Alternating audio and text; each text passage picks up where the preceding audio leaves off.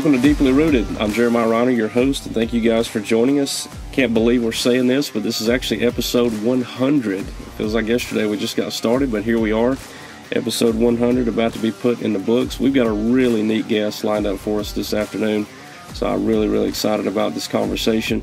Before we get into it, don't forget, head on over to our YouTube channel and on Apple Podcasts. Make sure you hit that subscribe button. Leave us a review. That'll help us out a lot, getting different listeners and getting the word out there about the ministry here at Deeply Rooted.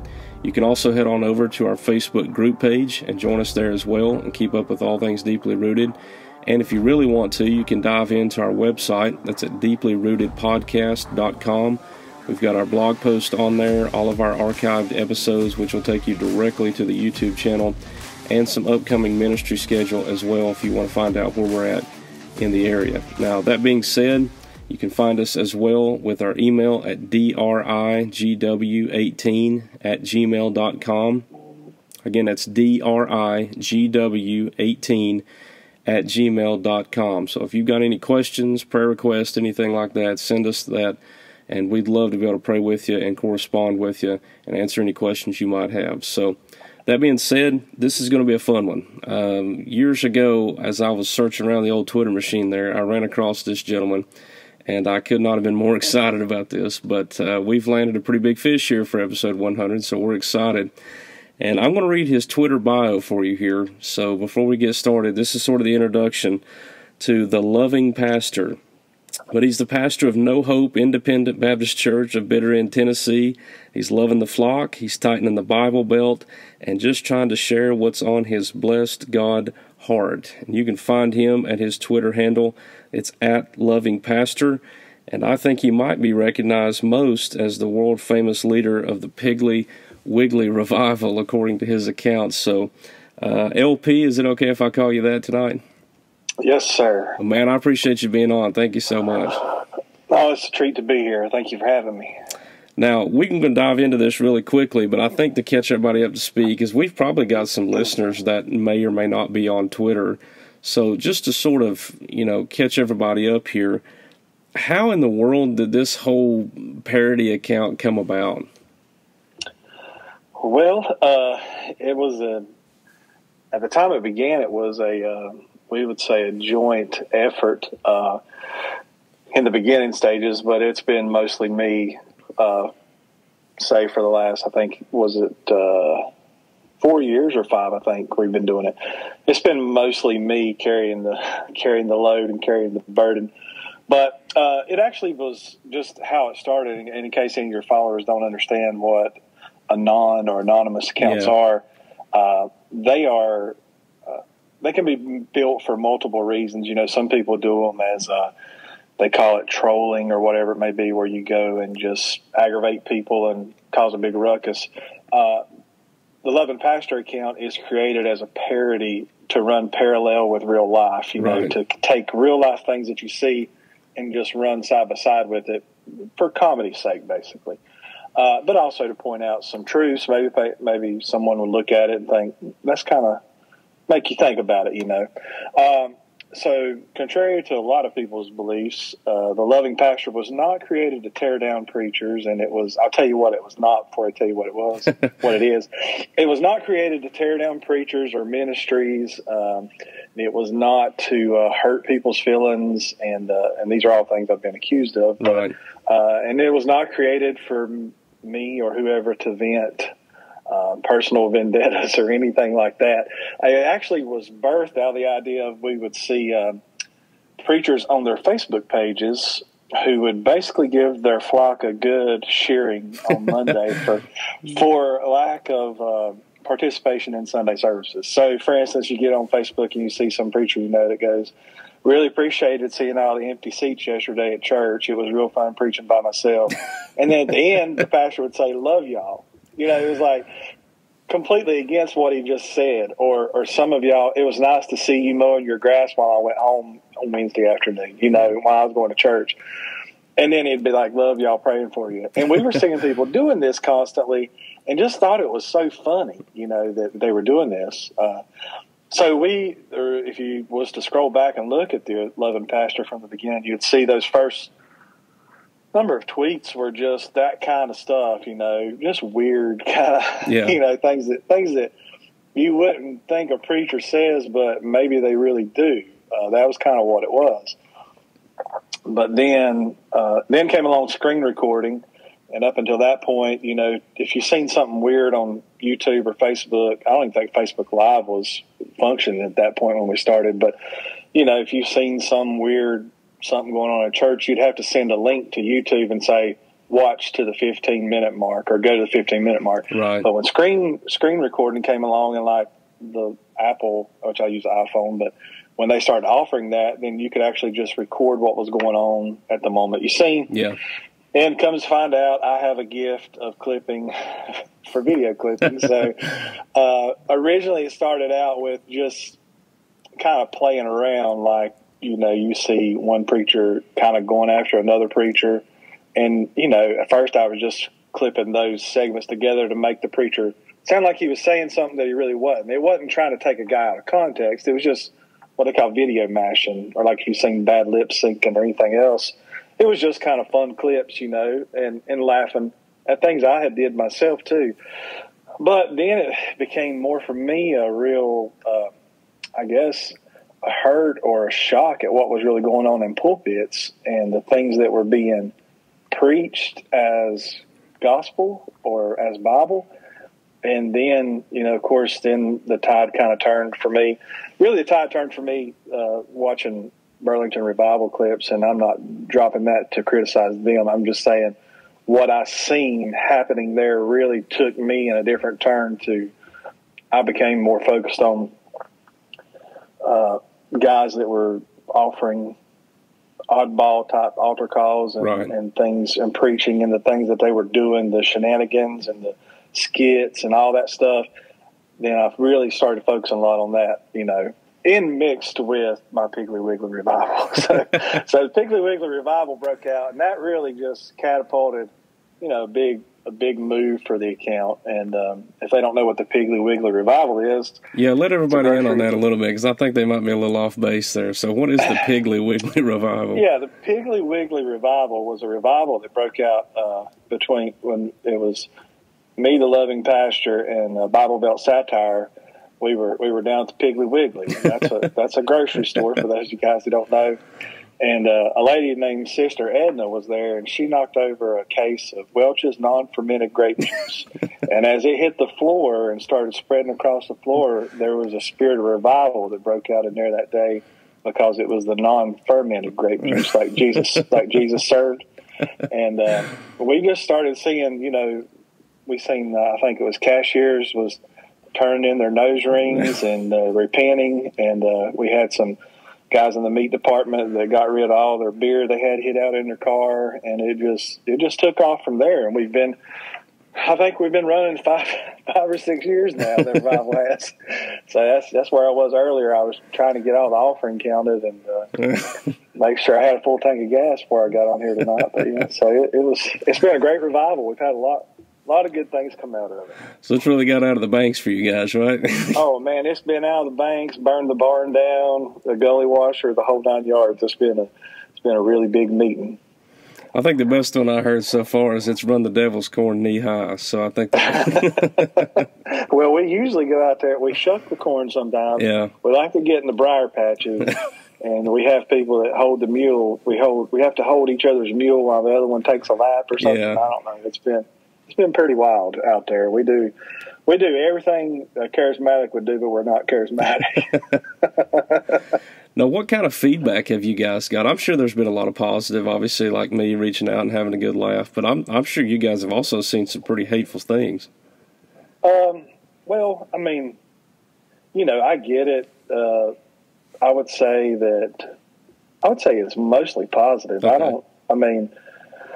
I've had most people would think that I'm bitter. And it all, basically, and this is not anything and you can take this out if you want to, whatever, but anytime I post CT is when I receive the most flack, CT Townsend. And that's just the way it's been from the get-go. Yeah. If I could post any number of people doing any number of crazy things and I get nothing. But if I was to post anything he does questionable or unquestionable, or whether they say it's that I took it out of context or whatever it may be, that's the only person that I've gotten kickback over. Yeah. And I've been honest with those people too, and CT knows who I am. And I have no intention of destroying any person's ministry.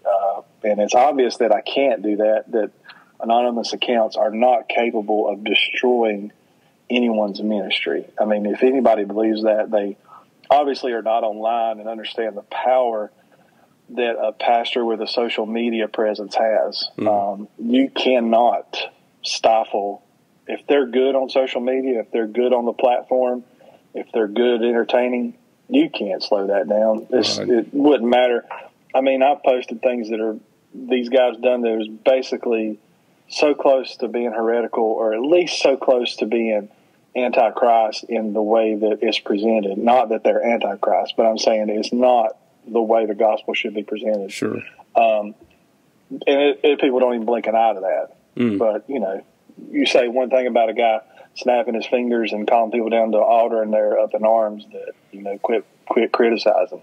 So, I mean, to each is their own. And but I have made a ton of good friends and a lot of good people that I think question.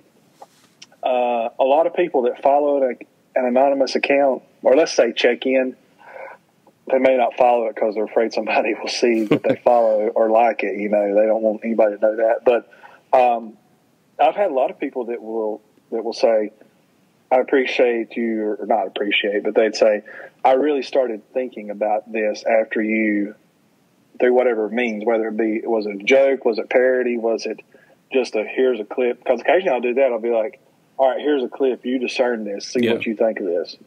Not my opinion. Just look at this and see, does this look biblical to you? Does this appear biblical to you? But I'd say really over the last year and a half or two, really when the car horns started coming out during COVID, I think a lot of people seen that I was not, I am lighthearted. I don't have, I really do not have an agenda to hurt anyone, a lot of times posting this stuff, I'm thinking I ain't doing nothing but hurting myself, because the people that know me think there's something wrong with me, I guess, to an extent. But they like my jokes, but they can't believe that I'd question anything. And again, these are things that I've been a part of my whole life. Yeah. I don't feel like I'm on the outside looking in. I feel like it's a part of who I am that has been ripped away by people hijacking what I call hijacking old-time religion, because the old-time religion I grew up in didn't do these things. They did some of them, but they didn't do all the wide variety of things that are being offered out there right now. Well, that being said, that kind of leads us into what I really wanted to dive into tonight. And you and I had had conversations, obviously, before we recorded over the phone and different things. And we come from a fairly similar background, albeit maybe, slight generation apart. But how serious would you say that currently right now, because we know this has been going on a while, but like right now, how serious would you say in our region this unbiblical, almost manipulative style of pastoring and evangelism is? I think it's really serious. Yeah. And that's part of the reason I continue on, because I really do hope that some people can get beyond their traditional way that they think things ought to be and the way that they've always had it, and understand that there is a variant out there right now that looks and appears to be what they've always known, but it is not what they've always known. And what the problem is they have quit teaching and preaching the gospel. Yeah. Now, they're telling the same stories. And I use this phrase a lot, like these are the stories evangelists are made of, or these are the evangelist stories are made of. You can interchange it. And what it means is you tell a story about a guy long enough till he becomes a hero. He becomes, they do this with Percy Ray. And I think Percy Ray was a fine individual and probably a fine preacher. I've heard his messages. But if you're in this area of the circle of people that I know, he becomes almost legendary to the point that you worship this person, that you become, and they would never agree to that. But you can't tell me that they don't, because they try to pattern everything that they do after him and not the gospel. Right. They mix in people's personalities, and we all have personalities, and we all have our quirky ways, and we all have things about us that we are. That's the greatness of being individuals in the kingdom. We're not all the same. But if you're not careful, everybody tries to copy what this guy did to get this same outcome, or produce the same results. And I think that's dangerous. But overall, in the question that you're saying, the most dangerous part is that I think they're skipping out actually preaching the gospel inside of that. Yeah. Now, they say gospel, and you'll hear catchphrases that you've always, it's not catchphrases, it's truth, but, that you must be born again, the virgin birth, all the things that we consider essentials to come into Christ and putting our faith in him.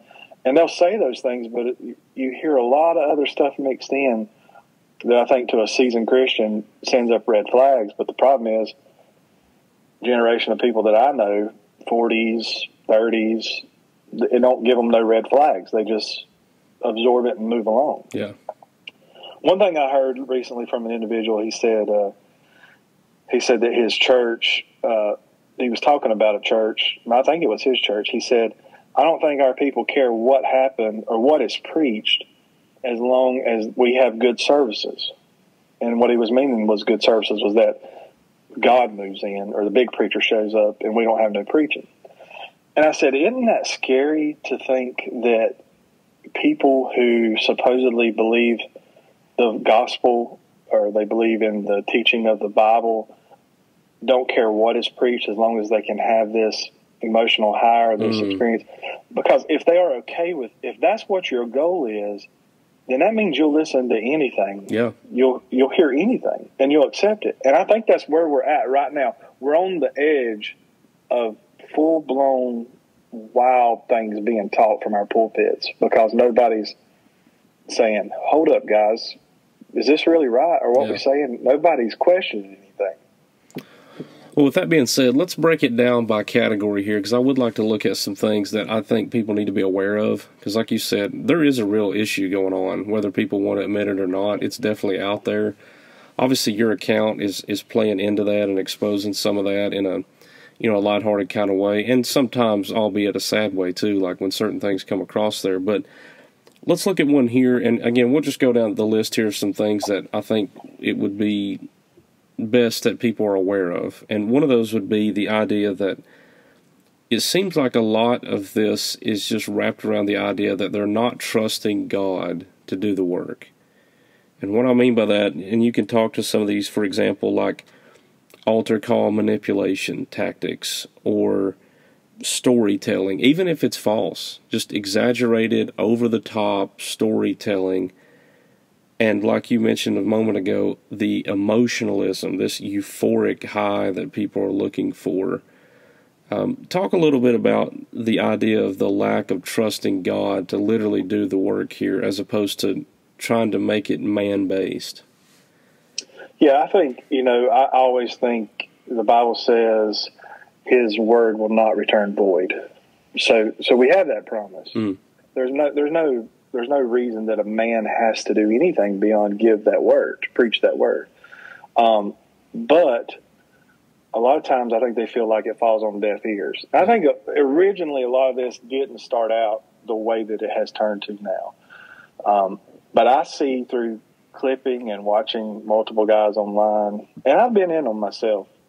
I grew up in churches or around services where, you get to the end, you start singing Just As I Am, and the preacher says, I feel like somebody here needs to make a move. And he may feel that way. I have no idea. I mean, I'm sure I'm not a preacher. I'm sure a man carries a burden when he preaches to, see someone saved. And I do, I guess you sense that. You can sense conviction on people. I believe that. Sure. But like you said, when he takes that next step and he starts coaching people into that, I can remember a day when my circle of old-time religion used to say, oh, we couldn't go up there to that church. They round up all the kids and ask them if they want to be saved, and then they pronounce them saved.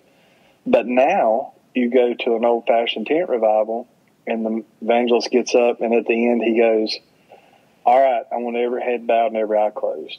All right, now this is the beginning of the rounding up. Yeah. So anybody in here who's felt anything, we want you to raise your hand. He don't say it that way, but what he says is, if you feel this pounding, or you feel this tug, or you feel, and those are all elements of conviction for sure. I mean, unsettledness, or it could have had a fight with their boyfriend or girlfriend that day, or it could have been stress from school, or, there's a whole list of things that could be bothering people when you come to that place.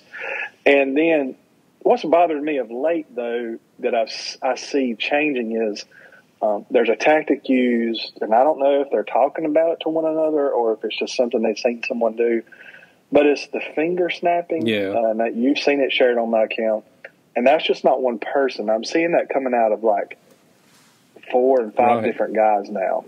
So once you get them into that, and I call it like a psychological state of being, they're really honed in on what the preacher's saying. Then he pops those fingers, and it's just clicking like a rhythmic click. Almost leads you into some type of hypnosis kind of feeling. I'm not saying they're doing it, but I'm just telling you what it would appear if you were on the outside looking in.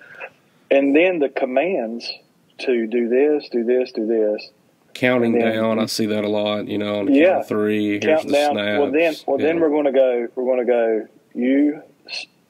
My prayer won't save you. That's what they'll say, and that's true. So that element of it is true. But then they say, but pray this prayer. Well, I don't think I know what I prayed when I called on God to save me. All I know is that I was in need of Him. I believe my conversion experience, probably the enlightenment of actually what had happened come years later. As you become more mature in the Word and things. But for something to happen so quick like that, and sure, you can have Damascus Road experience. You can have Ethiopian eunuch experience. That can happen. Those are all experiences for those individuals. And I'm sure there are people who walk into tents, never heard the gospel, hear it, and are miraculously saved.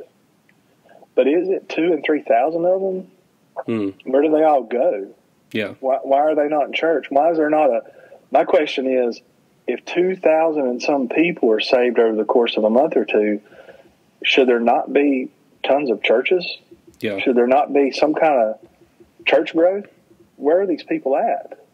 And people are going to hear what you just said, and act as if you're making those numbers up. These are what's being reported. You and I know this. No. Like, you can find it all over online. This is what is being reported by people. Literal numbers in the thousands. They don't, right. And if they want to see that, they're more welcome to go to Love and Pastor at Twitter. Right. And I have it broke down there where an evangelist that's been preaching less than 6 years is claiming to have seen 100 and some thousand people saved.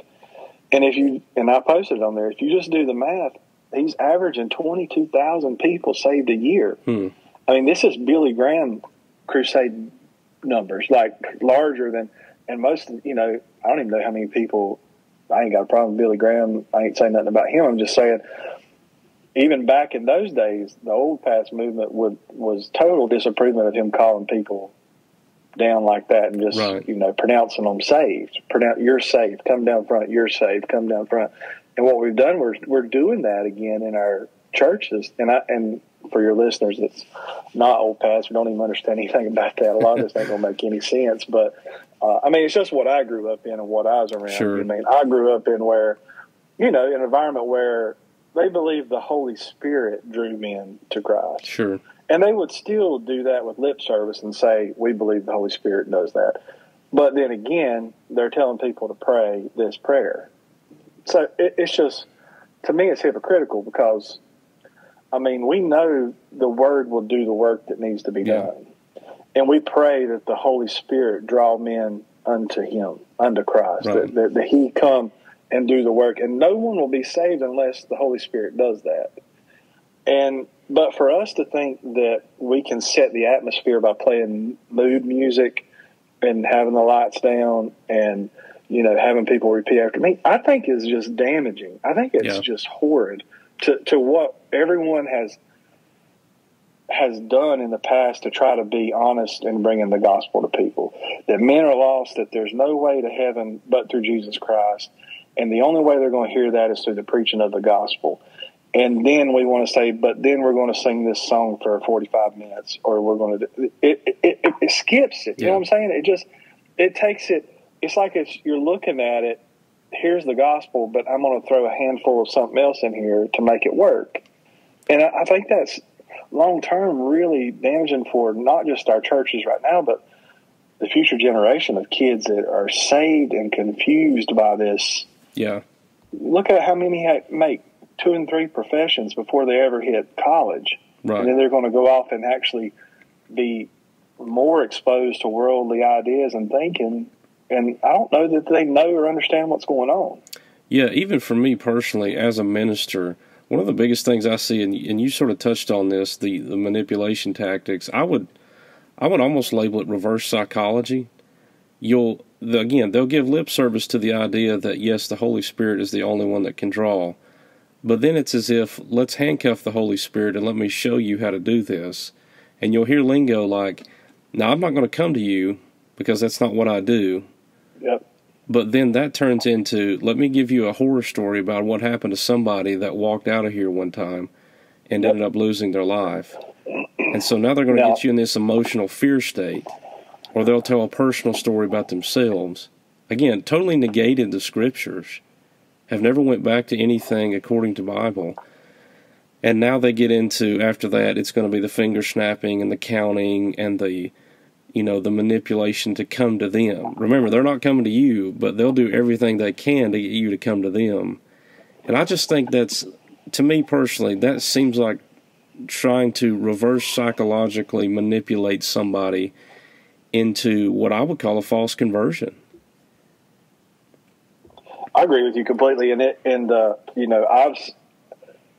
thing I think that has changed probably in the last 5 to 6 years is it happens more so now with what I call the good service. And the good service is where there's no preaching, which becomes even more questionable because now I would say there was no word preached or no gospel given. Now, some would argue and say, well, that song had the gospel in it. Or, the preacher got up and said, you must be born again. I'm going to give you this opportunity to come down. And that's a form of the gospel. Sure, I guess. But I believe faith comes by hearing and hearing by the word. And if there is, and they could have heard the word, and I know I can hear the guys now that don't like me or don't like whatever I'm saying. And I'm no scholar. Let me point that out. I am no scholar. I mean, I'm just talking to you as honestly as if I was talking to, this is the first time I've ever met you other than a phone call. And I'm telling you honestly how I feel about these things. I'm not trying to convince you or your listeners of a certain way. Sure. You have to decide that yourself. You can't. I've got friends that totally disagree with me the way I feel about a lot of these men and their ministries. And I'm still their friend. They're still my friend. And I've never tried to convince them otherwise. But I have always been honest to state this is very questionable. And I think that's the good thing about what you're doing here is that why don't we think about this a little bit? Does this make sense? Is this good for us going forward? Yeah. And it's not. I'm fully convinced that it's not. But this, where there's no actual Bible preached, and then you can get everyone into an emotional state, do the finger snapping, do the calling everyone down to the altar, whatever it may be. And now they don't even call them down to the altar. They have them to stand in their place. And like you said, they'll say, I'm not going to embarrass you. I wouldn't come to you. Right. And automatically, I know people that are listening to this you've got a picture of whoever's doing this in your head. But there's more than one man doing this. Oh, This is becoming, because one man is popular and it works for him, then they all start following suit right down the line. Well, if this worked for him, let me try this and see how this works. And then you've got, people making professions in the pew that don't even really know what they did other than just listen to what the preacher said. And then they're really confused why in 2 or 3 years their churches are revolving doors of in and out people. Yeah.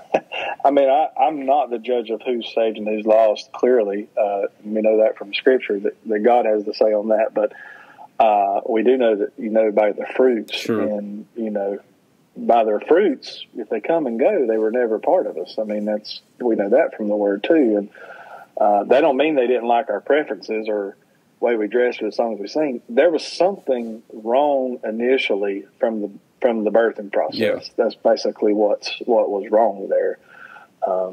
Because I think I've heard it said there's actually really no false conversions. They wasn't ever converted to begin with. I mean, and so those are good questions. Those are good things that they should be addressed. But a lot of people are just afraid somebody will. And I've already been threatened. People are going to get me, so I ain't scared to. People know the people that know who I am, and I guess if they wanted to do a mafia hit on my car, it had already been over with.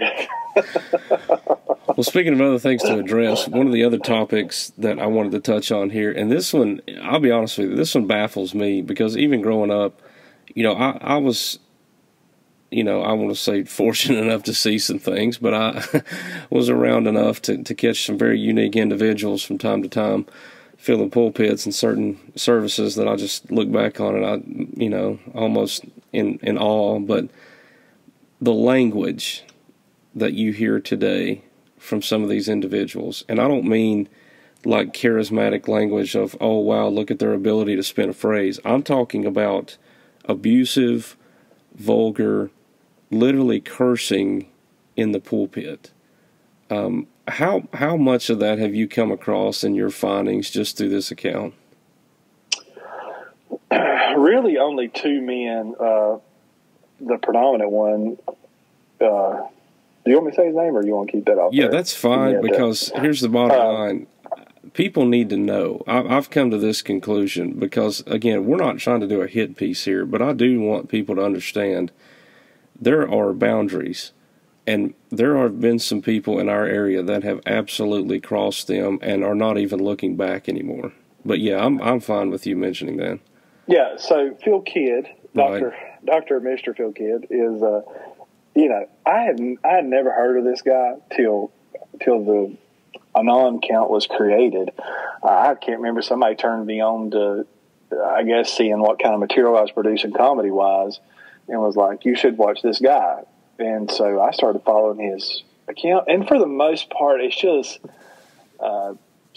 silly tongue-in-cheek stuff he says from the pulpit. You know, it would maybe a group of 50, 60-year-olds would find comedic. I mean, he does have some funny things he does say from time to time. But I think the first time I heard him use H-E-double-L, I'm brainwashed not to cuss it off, so I can't hardly say it. Yeah. I can't even say it in my parents, beat that out of me, I guess. Was never part of my life. But anyway. It would be good for the Piggly Wiggly revival, yeah. Oh, Lord, yeah, I don't want to hurt anything. I don't want to hurt any of my followers there. Yeah. But, it's a Bible word for sure. But the way that he uses it in his message is what we would call in the slang or in the cursing way of it, And, the first few times I heard it, I was kind of shocked. But then he went on to use a lot of homophobic type things, talking about men being neutered and really crude stuff from the pulpit, and has even used the F word in not the F-bomb, but in the F-R-E-A-K-I-N-G, that, and I don't know who listens to this, so I'm not going to say any of that stuff. Not that I think that's a horrible word, but it's really bold to use from the pulpit, and the fact that you're representing as a messenger of Jesus Christ, or you're breaking his word to his sheep, just really crude and uncalled for behind the pulpit. And if it doesn't shock someone, then I don't know what, and maybe that's the purpose of him doing it, it's just shock and awe. But I've heard that he's done that you can look on YouTube and find people criticizing him years ago for saying those kind of things from the pulpit. I don't think it's anything new as far as that goes from him, the shock and awe aspect of how he preaches. But and then I've heard one other guy that more local to where I am that he will almost say stuff, and then he'll pull back and he'll go, "Oh, almost said that." Mm-hmm. And if you do that, then you basically let them know what you're saying. But I've talked to, matter of fact, another guy that has an account on Twitter here. He seems like a pretty decent guy, you know, just he's not anonymous, but just in sharing with him that I found out over the last few years that many pastors, preachers, evangelists use that kind of language in their personal life. And it's just been, it was really heartbreaking to me at first to think, you know, I was under the impression, and no preacher's better than anyone else. I mean, I don't believe that. And I don't believe he's held to a higher standard as far as me and him, that there's anything me or him one shouldn't do different from the other. I mean, he is, as far as what the Bible teaches in Timothy and Titus, he has requirements to hold his position. But as a man, he's a man just like anyone else. But, you know, to think that your preacher's cursing, it just seems kind of odd to me. And I know that that's really old-fashioned, I guess, to a lot of people. But I think there's an element to it that, you know, they think they should be dressed in a suit and tie, but yet they can say words like this from the pulpit. That's not right. I mean, that don't seem right to me. It has major hypocritical connotations. Right. And some of the things you mentioned, even worse, the language towards women that I've heard, the language towards teenagers, particularly teenage girls, that I thought was, I'll be honest, I thought was absolutely condemning. I mean, at times for what they would say. And the saddest part that I see, and again, you've seen this as well, so I'm preaching to the choir here, the applause and the celebration from the people in the audience and the congregation when this is said. I mean, it's almost enough to put your jaw on the floor to think about that people are literally amening this, that they're getting behind it, and then we'll walk out and clarify that as, quote, great preaching. Right. When, personally speaking, I believe the Bible absolutely condemns it. There's no accountability for it, and sadly it's celebrated in a lot of circles. And again, I mean, we're talking about a guy who I'm 5 minutes down the road. I mean, I don't care to admit that, you know, and it's a thing here in my neck of the woods that it's becoming alarming, you know, to the point that I'm very discouraged by that. I'm discouraged by the number of people that I think are being led astray. And not enough people have called this out. And my question is, where is the congregation holding this accountable? Or is there? I don't know. Maybe it's just not something that's in their DNA to do that, but it's discouraging. I know with Phil, he tends to lead us, people that would view online, that he is a special minister to people who are rough. Like, that's what he wants you or wants us to think. I've heard him say, if you've not got tattoos, if you've not been in jail or punched your wife in the nose, you don't belong in our congregation. Well, I mean, those people have a place in any congregation, I'm sure, but if they're Christians, they're separated from that now, not tattoos. Or I'm just saying, they're not going to beat their wife or call their wife's name, or we're not going to be okay with that. And I don't think Kid would condone that action. But in the same sense, he's calling women vulgar or nasty names from the pulpit, and nobody in his congregation has an issue with that. That's troublesome. I mean, what do you do with that? And then, you know, you said you've seen people stand and cheer, and again, this will be the people who think I'm just out to tear someone down, but I've posted other pastors or preacher telling his wife shot someone the bird, and the whole crowd got up and cheered. Yeah. I mean, that floors me. That seems beyond anything Christian I've ever been taught or exposed to in my entire life. Now, do Christians do that? Sure. Do Christians do Christians are capable of anything and everything that lost people do. I mean, they're capable. And there's going to be mistakes made. I'm sure. I'm not better than anyone. I don't believe that. Everybody's capable of anything. But at the same time, do we cheer for it? That don't make sense. I mean, where's the self-control? You know, where's the holiness aspect I get of it. I just don't understand that. You know, it don't register with me. We'll put it that way. And I may be the one at fault. Maybe I need to think it's okay to air out that kind of laundry in front of people, and then everybody be okay with that. I wouldn't share, if I had to, if there was something like that going on with me, I would get me and my wife to help and probably keep it quiet from that point, unless it became something that was a bother to the congregation or the people that I served with. But, it almost, the odd thing about this, and one of my friends had pointed out to me, it's like these men use those stories to become legends, or to become the joke of the situation. Kid gets almost tickled at himself telling, when he says certain things, and you're thinking, that don't make any sense. Why are you doing that? I don't know, and people may look at me or you, either one, probably me, and think I'm just strange or odd. But it just is not what I was raised under, what it is now.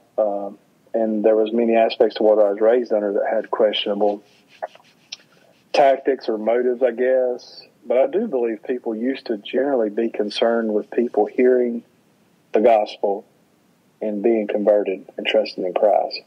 Now, with social media, it's like a constant competition to who can post the most people saved, who's got the biggest ministry, and I think they were always people like that. They just couldn't have the quick access to put it out there. Right. Well, that being said, I want to piggyback off of that, talking about, the lack of concern, really, it seems like anymore, for the high reverence of Scripture. And I want to talk about the twisting of Scripture that you see a lot. And this is something I've noticed you've posted quite a bit before, and I've seen other accounts and guys mentioning this. But a clear lack of exposition, as you've mentioned already, it's not very gospel-centered. It's lazy sermon prep, in my opinion. Again, I'm talking as a minister here. I can just see through that. That is very lazy sermon preparation. And then the other thing that's crept in, particularly over the last handful of years, the politically driven, politically obsessed preaching that we're seeing anymore, that is taking passages completely out of context, almost just for hit pieces. It almost seems like this is fully designed to just rouse a congregation and just be total red meat to a group of people. But what say you? Like, have you come across that quite a bit, just the total manipulation of Scripture? Yeah, I would think, or I think in the guys that I follow or post the most, I don't see as much manipulating it, meaning where they take something and don't actually preach what's there in regards to totally making it say something that it didn't say. But I think they like to think of something they want to say and then find a text to fit it. Yeah. Kind of backwards, well, I want to preach on this subject, so I'm going to find a text or a story, and it's mostly Old Testament stories that they use, but they'll find something in Old Testament, a king or something that they want to use, and they'll take that and then they'll spin it to fit whatever story they're wanting to preach on. Yeah. Whatever.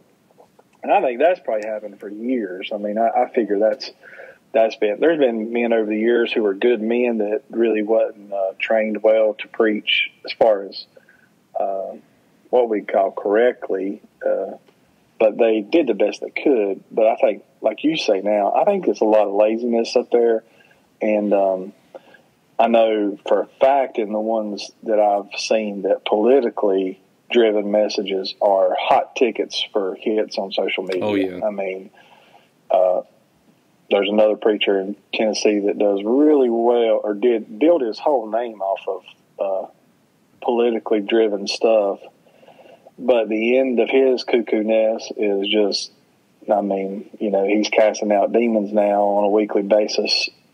And because you eventually run out of ideas, if you're not going to actually preach what's there, right, line upon line, verse upon verse. You're just not. You have to come up with something that recharges people, because most people do not enjoy just hearing the word taught and preached. I mean, they just it's boring to them, and that goes back to the whole thing of, it makes you wonder what they even believe if they find Scripture boring.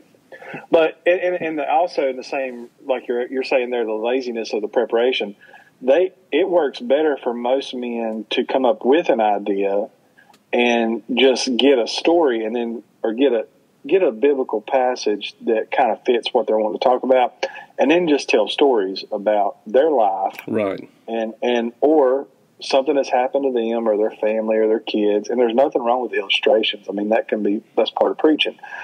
But if your whole thing is built off that and props and pieces of, stuff you've seen and done your whole life, then I think you're missing the actual gospel inside of the text. You're just, and people are probably going to murder me when they hear this, because I mean, I'm not a preacher, and I don't claim to be a scholar, but I have heard lots of good preaching, and I know when a man is expounding the text, right, and I know when a man is dancing around expound the text, and I know when a man don't want to preach the text, but he wants to rant about whatever is bothering him. Yeah.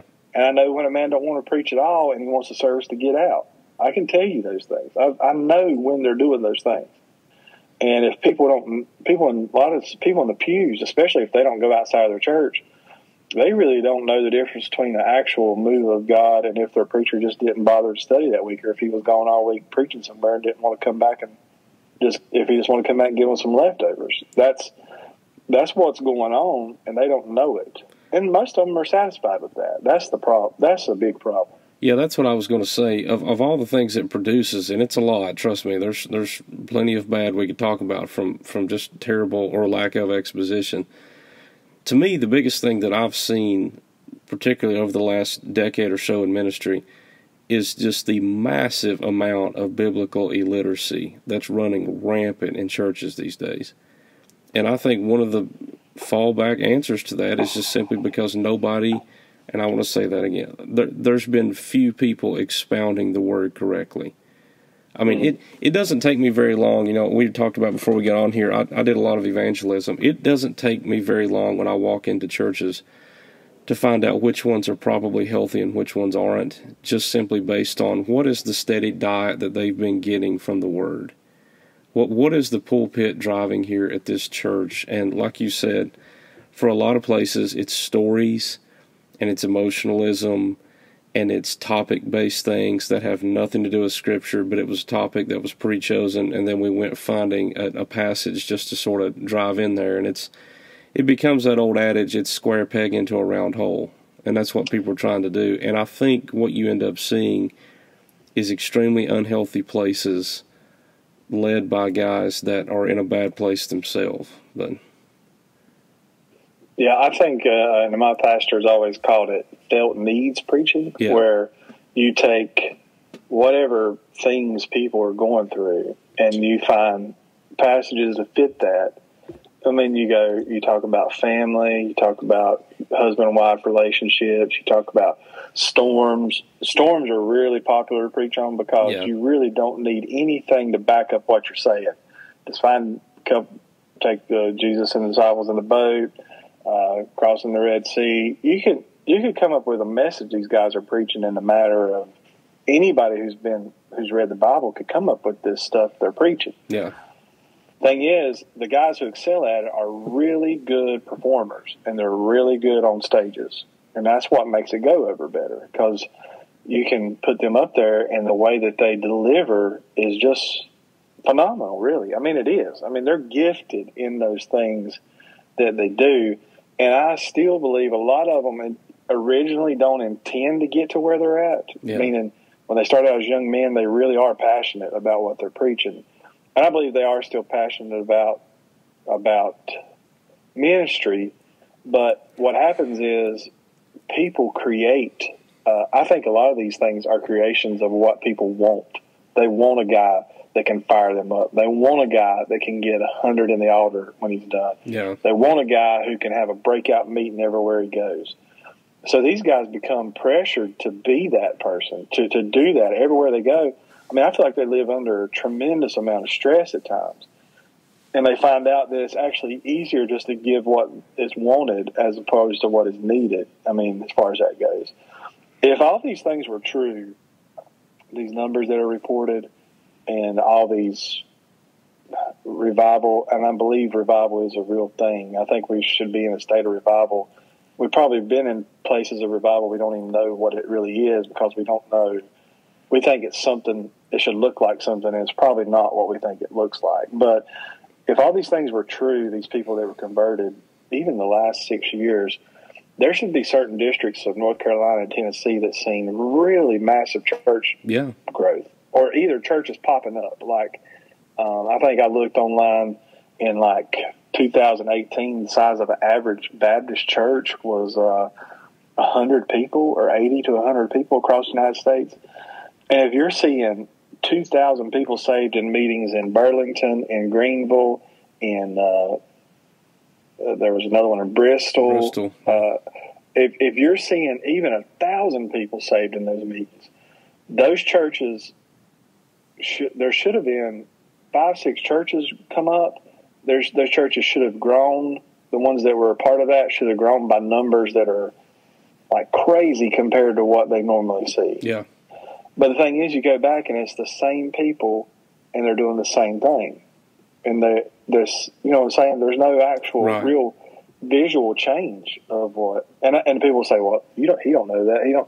But I've talked to people that lived in Burlington and asked them, did y'all see any churches pop up there? And they was like, no. Did you see the town? Did something change in the town for this meeting? And they're like, not really. I mean, that don't make sense to me. You know, how did this go about? And I say that, it sounds like I'm picking on Burlington. I'm not. There's fine people there, and fine people that was a part of that meeting. I just think it is like it got out of hand or something. I mean, I just don't really know. I think people got so wrapped up in it. I think that happens probably at any meeting. There's people that are genuinely saved, and then there's a whole host of people that just get caught up in it. And that, unfortunately, who looks out for those people? Who does? Who's left to sweep up the mess? Who comes in?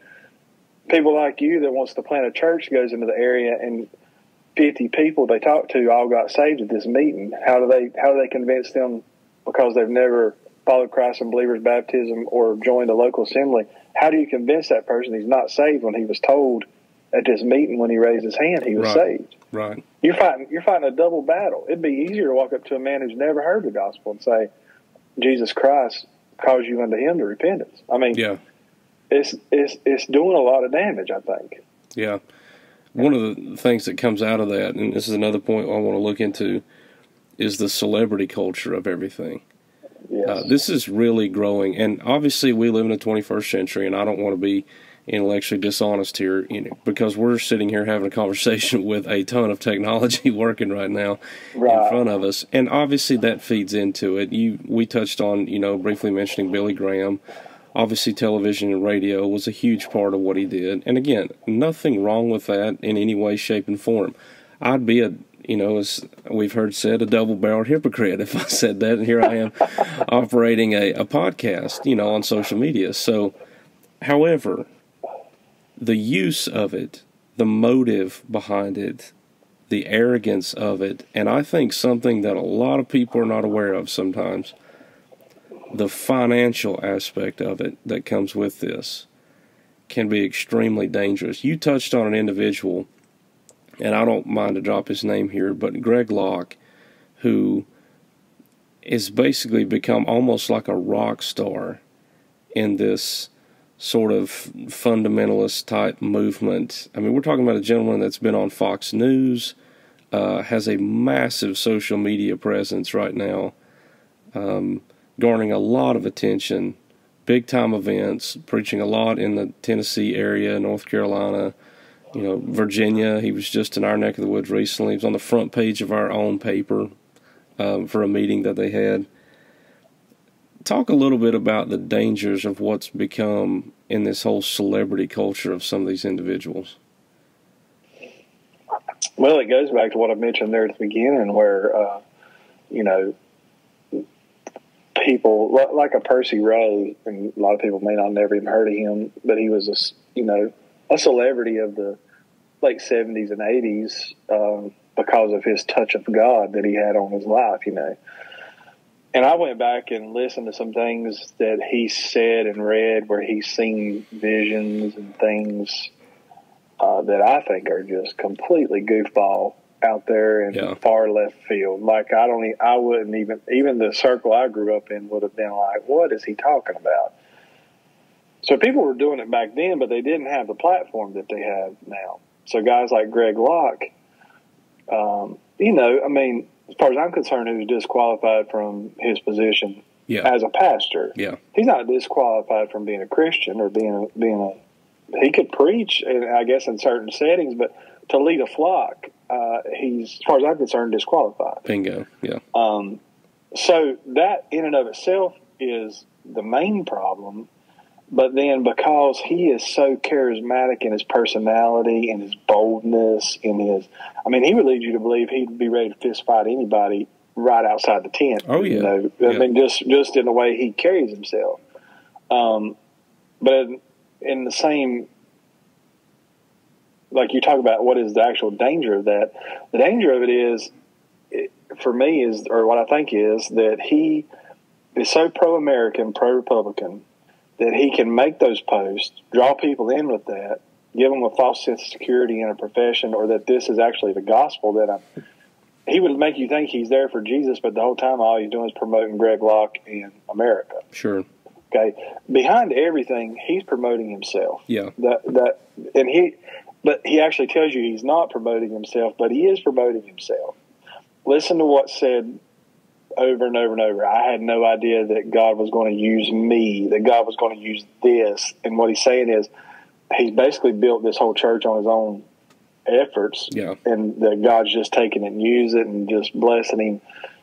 Most people who tell you how much God's blessing them, usually I don't think God's blessing them. I think they're good at what they do. I mean, there's always been someone in every generation that is good at what they do. Right. I mean, and he was really good. I think his really big mark came, I think, when he went online and blasted Target for having the male and female restrooms together or something years ago. That was kind of his hit. You know, he used to throw those little 3-minute videos on Facebook, and it just blew up because he was saying things that fundamental Republican Christians believe. You know, and that's what, I agree with that. I hear him say, I can agree with that. I mean, I'm not going to go out and stand in the Target parking lot and fuss at them like it makes a difference. And I'm not going to like his page for that. But you get sucked into it, and then you got a guy, the next thing you know, he's telling you that you and your children can cast out demons. Yeah.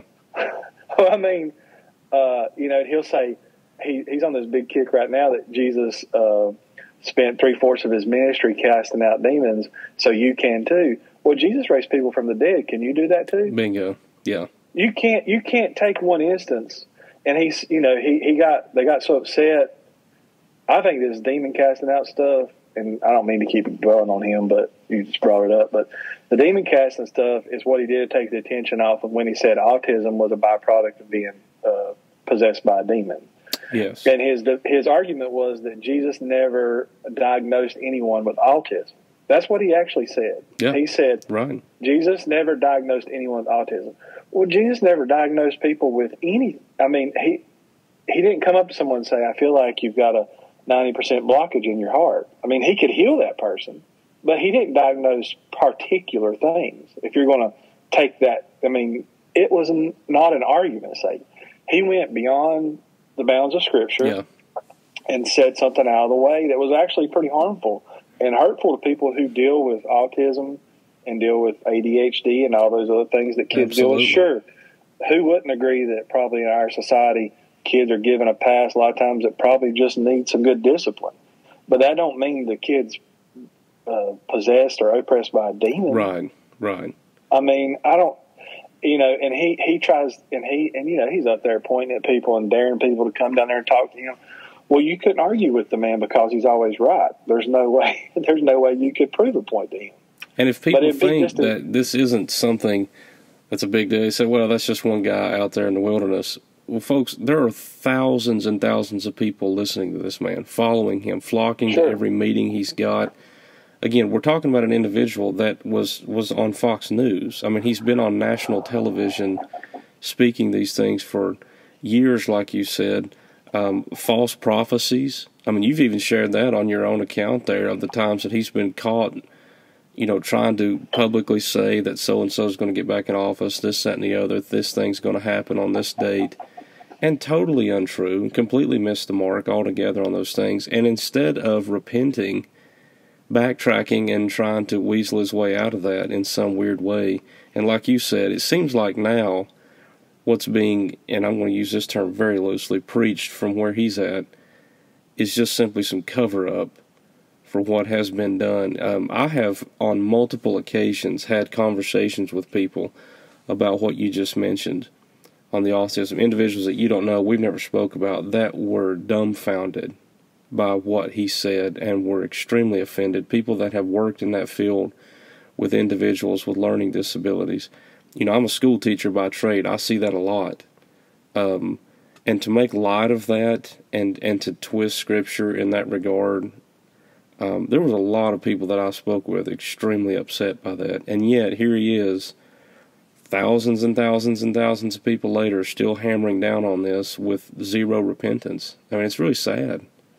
Yeah, I want to say that the night he burned Harry Potter and Witches of Waverly Place memorabilia, I want to say he had 10 or 12,000 people watching online. Now, granted, there was probably a few thousand anonymous accounts going there for the clips, but I mean, it was still like I remember logging on, looking at that, and I thought, God, there's this many people that are actually, and it was pretty. You looked in the comments, a lot of them were pro what he was doing. Yeah.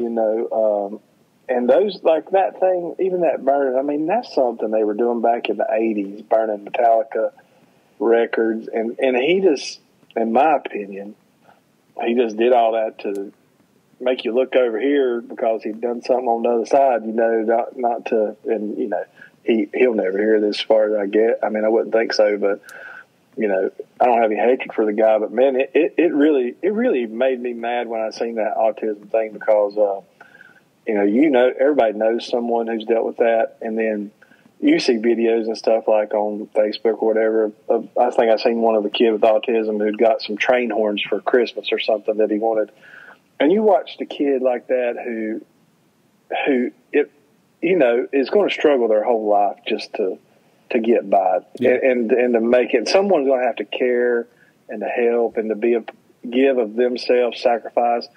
And then for a guy to be so bold as to get up and say, you need to bring your kid up here and let me pray over him to get this demon out of him. That's basically what he's saying without saying it. He's pronouncing this is demonic influence. Let me pray. Let me pray. That's what he's saying. Let me or my wife or my team pray over you and get this out. And I don't think he has any biblical. Now, there is plenty of biblical text to go through where there were demons cast out. But like I said earlier, if you're going to read it that way, then by all means raise someone from the dead, because Jesus did that too. Yeah. These things are not just what you pick and choose. Just because it's there means that it's available to do right now. Is there demonic oppression? Sure. I mean, we know that they're here on the earth with us, but does it look like what he's doing? I highly doubt it. I really do. I mean, even he made references in one of his messages. He said, this ain't flip upside down, head spinning around, movie type scenes. But then the next message, he talked about a guy falling down on the floor and screaming and rolling around, and his wife or kid putting a Bible on him or something. So he was basically contradicting himself, saying, this isn't like the movies, but I'm going to tell you a story the next time that sounds like the movies. I mean, it's just, you listen to these guys enough, they tell on themselves. Their facts won't line up with one another. That's what Mr. Kidd does a lot. He'll tell this story, and eventually it comes around. You're like, that wasn't how you told it the first time. And that may happen with a lot of preachers. Sometimes they just get confused, I think. Or you tell the same story out week after week, you could get, what do they call it? There's something they call that pastoral liberty or something, or taking liberty with their stories. But to your question, or to the whole point of all this, is it's scary because I don't know where does it stop. I mean, when do people wake up? That's my question. Like, when do people wake up and really see this for what it is and what's going on here? And that sort of leads me to the last thing I wanted to talk about. Like, and you briefly caught this a little bit, but the disqualification factors here. I mean, if you go back and legitimately read Titus 1, 1 Timothy 3, and were honest to the text, and looked at these individuals like we've talked about, and there's others, like, I mean, we've just named a few, but like there are plenty others. The honest Christian would have to say many of these individuals, not disqualified from being Christian, I think you said that well, but certainly disqualified from pastoral ministry. Sure. And are continuing on, and congregations of people allowing it. And my other question is, where are the congregational members? Where are these other elders, deacons, however their church is set up? Where are these other people holding their feet to the fire of the Bible? And I just don't see it. It's very sad. Like you mentioned, one individual, like, blatantly disqualified for things that have happened in previous years in his life. And yet zero remorse for that, just completely plows down on it. And then you see this other stuff in their life as well. I mean, the Bible clearly talks about adultery, fighting, loving money, these things that are clearly disqualifiers. And it would be one thing if this happened one time. For example, like there was a scene of anger or something. But we're talking about habitual sin here. For not just a few months, but years and decades worth of so-called ministry that I do not understand how people have not called this to the light yet. I don't either. And I mean, that's a wonderful point, because when you weigh all that out, not apt to fight. That was one of the things, like, in that right, ruler of their own home. Yeah. All those things that these guys are blatantly from the pulpit, they are. Yes. I mean, blatantly just. And then I believe to go even further, you can edit that out, to go even deeper into that. Let me start that education. Edit that out. My tongue got tied. Or you can leave it in there. But I think to go even deeper into that is how narcissistic these guys are beyond. Okay, so there's some that will say really ugly things, but I believe there's even more who will act out even more ugly things toward the people that are under them. And I know this happens because you mentioned, what are the leaders doing under these guys, whether they're deacon-led or elder-led. The plurality of leadership, or the singularness of leadership. These guys run from a one position, I'm the pastor, everybody's under me. Yeah. Which is not biblical at all. And that creates the environment for these guys to feed their egos and to feed what they want to do. And the way that was established, I think, come out of preaching. This come from preaching in the 70s, 80s, and 90s of not questioning the man of God. Yeah. You cannot question the man of God. If you question the man of God, you got a bitter spirit. Can't touch mine anointed. You're going to die. God's going to strike you dead. And they've supported each other with that type preaching, and it is unbiblical, and it has hurt the church and created places for these guys to exercise their gifts and not really minister to anyone. That's basically what's happened, in my opinion. And it's just so dangerous. And they're afraid. I mean, you could go around to probably even these little country churches to an extent and say, what do you think would happen if you said something to the preacher? Well, he'd probably make an example of me from the pulpit, or he'd probably tell so-and-so. They live in fear of things, being said about them, or feel like, even if they wondered what was going on, they couldn't go to their preacher and be like, I think you maybe didn't get that text right today where you said 2 or 3 are gathered in his name. Is that not about church discipline? And they go, no, that's about if 2 people show up, we're going to have God in the house. Well, he had a valid point to come to the preacher and say, this text is not what you represented it as. That don't mean that he hates his preacher. That don't mean that he wants to run him off. It should be that there's a group of elders or men that say, Pastor, maybe we should look at this text together, and if you missed it or we missed it, then we can all be together on this, whatever's wrong. But no, they've turned it into touch not mine anointed, you're going to die. I mean, there's people probably think I should fall over dead any day now because I've went against God's men. But through everything I've done on the account, however much longer it lasts, I've never lied on anyone. Everything that's posted is their own words. Okay. Right. I mean, whether they say I take them out of context or you can't hear context in the 3-minute clip or 2-minute, 20-second clip. No, you can't. But I'll be glad to point you to the whole thing and you can go listen to it. I mean, I don't know how I can misrepresent someone either that bad in 2 minutes and 20 seconds. You know what I'm saying? Right. I mean, how could I that bad misrepresent what was said if, I've condensed certain clips from 15 minutes down to 3, taking the points that they were rolling through. And if I've missed it somewhere, I'll gladly apologize for that as far as like this guy said this. But I mean, I've posted clips where guys tell about it's in their opinion, that the angels are up there painting sheetrock with angel dust or something stupid. I mean, and they're just saying these things and just throwing it out there for feel-good type services, and they're like, well, you took that out of context. Well, he said it. I didn't say that. Right. I mean, I did not take clips of him saying this and put it with this to make him say the Virgin Mary was not actually a virgin or Jesus wasn't virgin. I would never do anything like that. But I oppose if I do say something about someone, whether it be questioning them or put it out there for you to question what you're being exposed to, I'm the bitter one, or I'm the one who's got the problem. I'm the one who's wasting my time doing this, and I'm the one who's, that's always been the critical point, or I'm the coward for hiding behind an anonymous account or whatever it may be.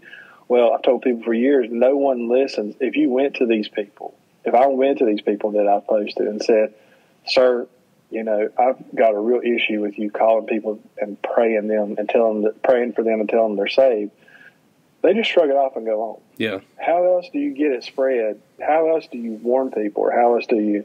And I know they're going. I can hear them now. There's probably people just. If somebody listens to this that really can't stand me, they're like, well, the brother should go to the brother and do that. And I've made myself available for these people, the ones that have had the biggest issue with me, to call me if they want to talk. But I really don't think they're interested in changing anything like that.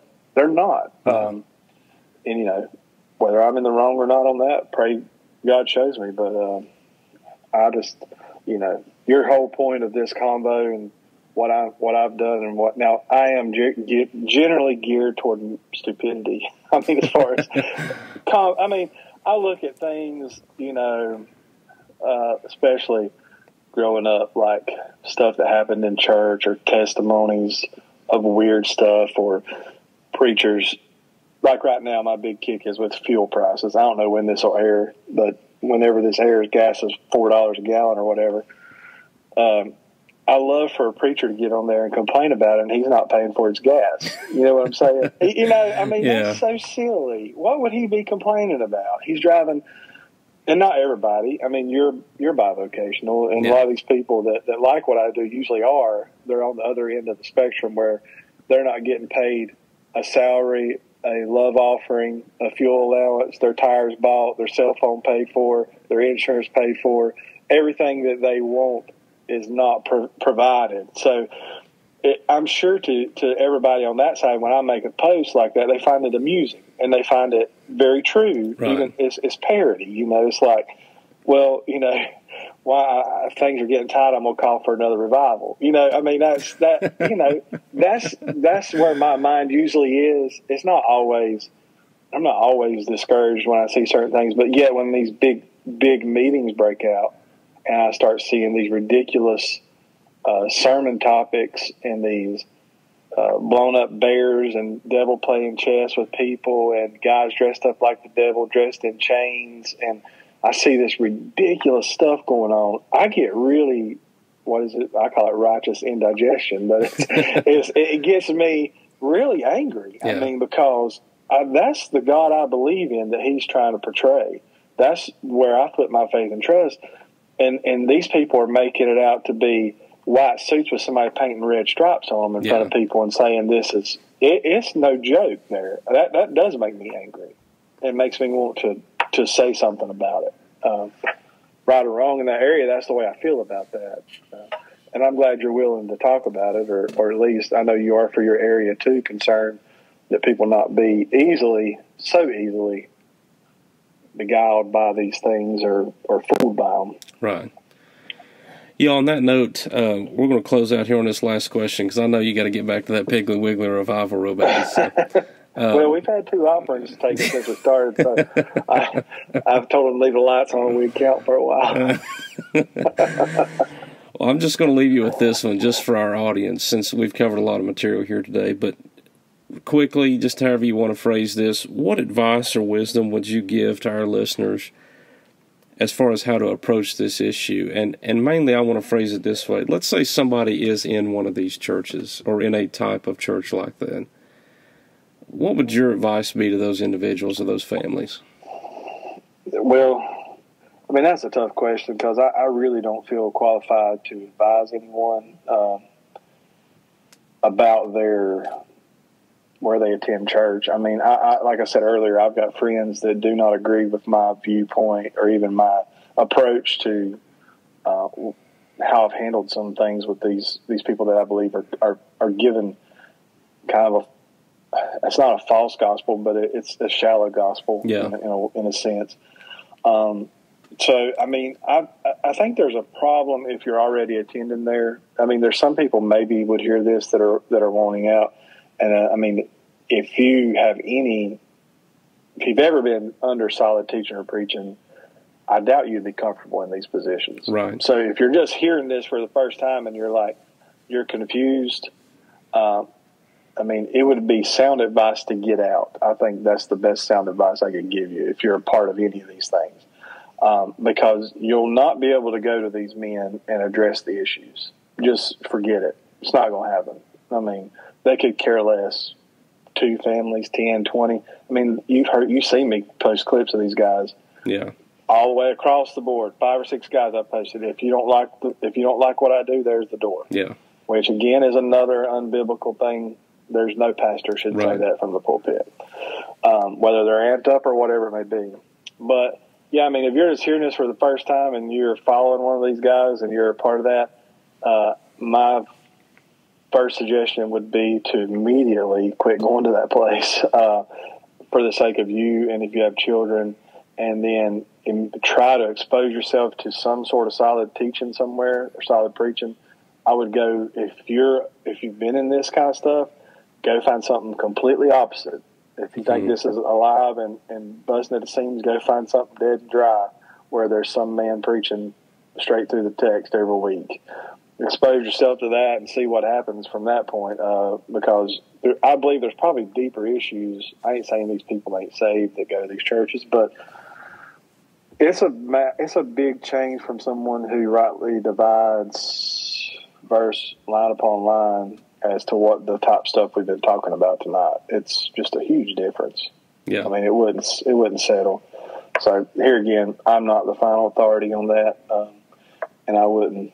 I don't know if I'd trust myself for much advice anyway, but I would suggest getting on out of there as quickly as possible, or at least talk to somebody. I mean, they could reach out to you, and I talk to lots of people. I mean, I'll talk to anyone that wants to send me a message on the Twitter account or whatever. I mean, there's lots of guys I talk with daily, and there's people that ask me stuff that I don't know. I mean, I really do not know.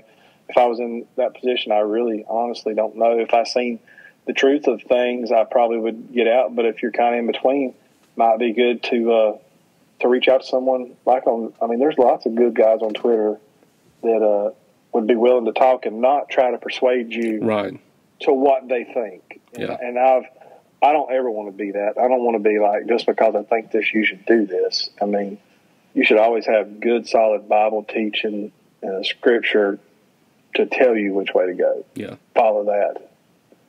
Yeah, I agree. A high view of the Bible, absolutely, and just a good understanding of what it's called us to be and where to be, for that matter. So, yeah. Man, I appreciate you being on. He is at The Loving Pastor on Twitter. If you haven't went on there and followed him, if you don't have a Twitter account, you're missing out on some really interesting times, I'll tell you that. But definitely get on there, give him a follow. I promise you, if nothing else, you're going to get a good laugh out of it. And like he said, you can reach out to him. I know he wouldn't mind help in any way he can. You can do that for us as well. So. I'll send, they can send me stuff through PayPal or Venmo.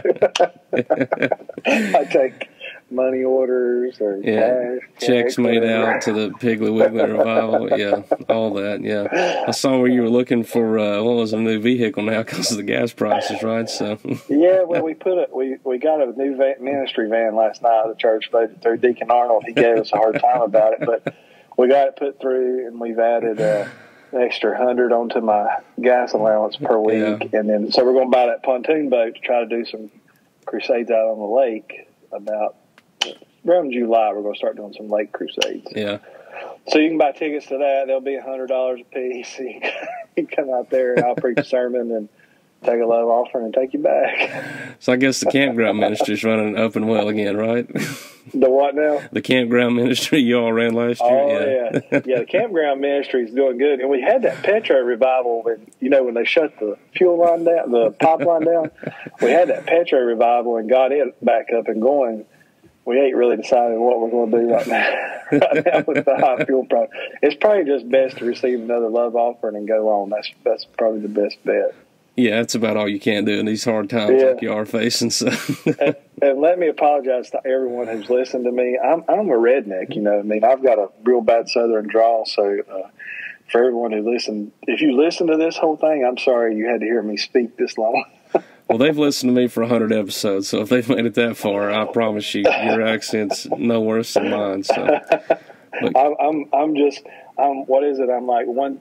I don't have a tattoo, but if I had a tattoo and a mullet, I'd be full-blown redneck. Yeah. And if I had some beer in the fridge, I'd be a Calvinist.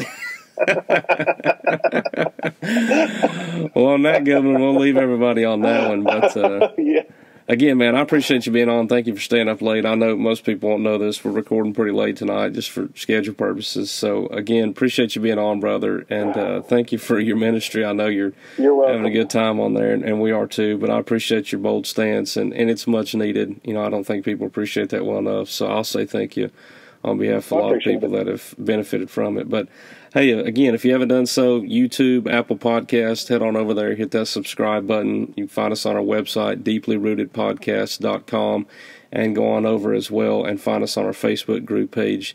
Email us at drigw18@gmail.com if you have any questions, prayer requests, or after this episode, maybe you just want to get mad at us and fire away. We'll receive that too. So until next time, guys, we love you. Hope you have a great week in Jesus.